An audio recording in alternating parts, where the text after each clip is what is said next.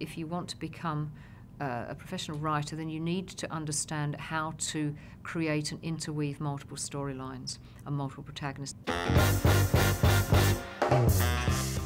Television and film now are becoming interchangeable. It's all blending. So they don't say, well, when I'm watching television, I will watch a multiple storyline piece, but when I go to the movies, I want to see a single protagonist story. The exposure to digital media has meant that people are a lot faster on the uptake.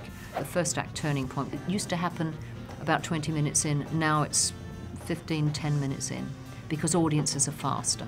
Everybody really does need to understand multiple protagonists and the problems of creating and interweaving those stories, because that's what television is about.